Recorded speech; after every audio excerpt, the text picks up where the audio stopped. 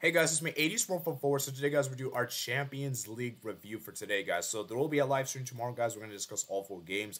And yeah, we're going to go ahead and quickly go through this. So we're going to talk about Eintracht Frankfurt versus Napoli and Liverpool versus Madrid. So let's start with the Frankfurt-Napoli first, and then we'll talk about the other game later. For me, man, Napoli were just too good.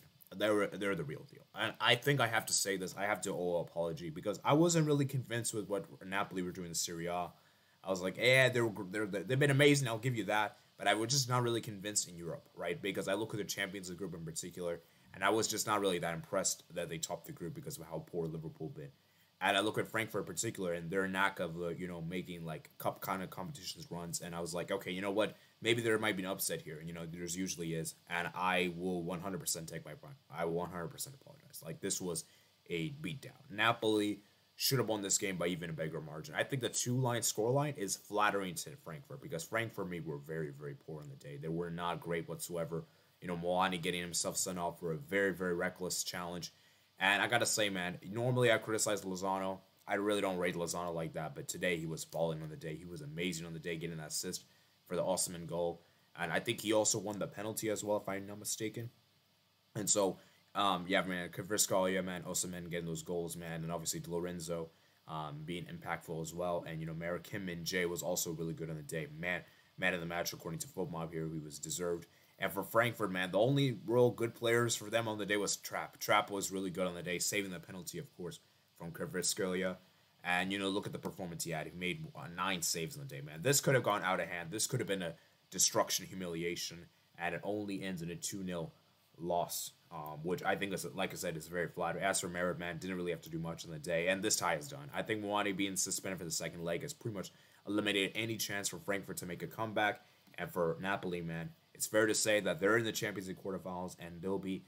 We're gonna have an Italian team in the quarterfinals, which we haven't had for some time now. So it's good for them, man, and I'm really excited to see what Frankfurt Napoli can do in the quarterfinals, man, and so. Full props to them, man. Look at the stats here, man. It was a one-show thing. I mean, look at this. 18 shots, 3 big chances missed. As I said, I do think the score line was very, very flattering to Frankfurt and Napoli for me, man. It's like, man, it's a big, big win, man. Big win for them.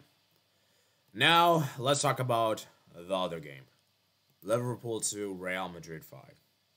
Guys, Liverpool is officially finished. And you know what the scary part is with this game? I knew that Liverpool wouldn't be destroyed. I knew Liverpool would score in this game. And it was funny, the notion, the mindset was that the first 15 minutes, Liverpool were 2-0 up. That, oh, look, they're back, it's good and all. But the thing is, you have to wait for the game to finish. And I look at that Salah pass for Nunes. What a finish that was from Darwin Nunes. He's been Liverpool's most informed attacker. And I actually would say this right now. I think he's Liverpool's best forward right now at the moment. And you can see how crucial he is and how important he is. And, Salah scoring that G as well. Really, really good goal there. Obviously, Courtois making that big mistake. And from that point on, man, Real Madrid just upped it up a gear. That's the thing with Real Madrid is that you never count this team off. You never write this team off, guys. And I don't know how many more times people need to know this. This team is just gonna, they're gonna keep fighting.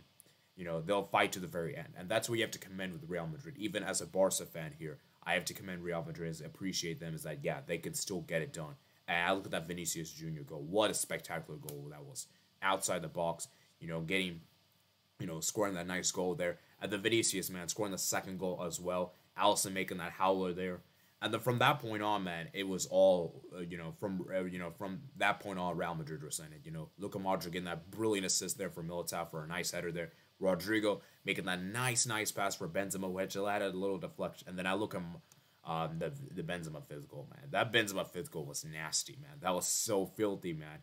And the way he was able to dunk on Alisson like that, oh, man. Alisson was really, really bad on the day.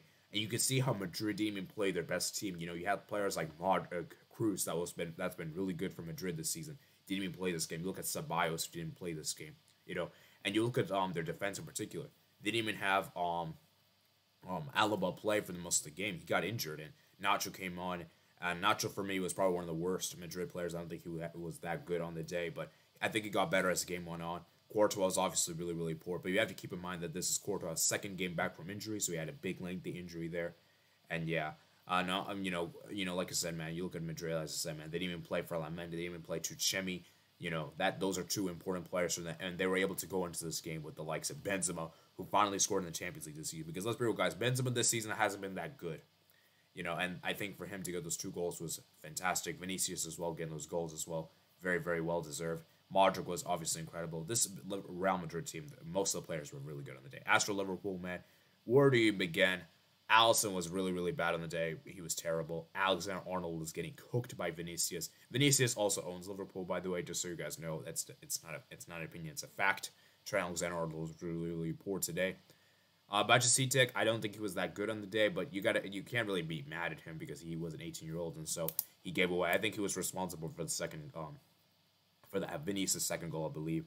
And then obviously Joe Gomez was terrible. Van Dijk was terrible as well. Robertson, you know, I honestly think Gakpo Nunes was probably Liverpool's best player in the day, which is actually saying something.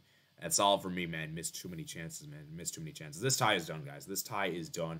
100%. I don't see Liverpool making a comeback here. And you know what's actually really interesting, guys? The XG is in Liverpool's side significantly. But Liverpool, man, they just were terrible on the day. And the thing is, I think those wins over Newcastle and Everton were not even that good wins. Because keep in mind, guys, that Everton win, it was just 2 goals were against run of play. And that Newcastle game, they only scored those 2 goals in the first 20 minutes. And then from that point on, Newcastle were actually the better team, and Alisson having to make those saves. And so that's the thing with Liverpool, is that they're not really a consistent team. Like, they're consistent for like half of the game, but not like the full entire game. And like I said before, man, Liverpool, man, this is just embarrassing. To lose 5-2 at home to Real Madrid, to get embarrassed in that kind of fashion is just inexcusable, unexplainable. And, you know, Real Madrid's not that team that usually humiliates their opponents like that. They're usually not that kind of team. They usually... or a team that is just known for winning. Bayern is usually known for doing this. Like, see, if Liverpool had played Bayern, oh man, Bayern would have shown no mercy. Bayern would have made it 6-7. You know, they're lucky they played Real Madrid, because Bayern would have destroyed them, annihilated them if they were in Real Madrid's position. So, as I said, man, for Liverpool, man, they have to hold their heads in shame.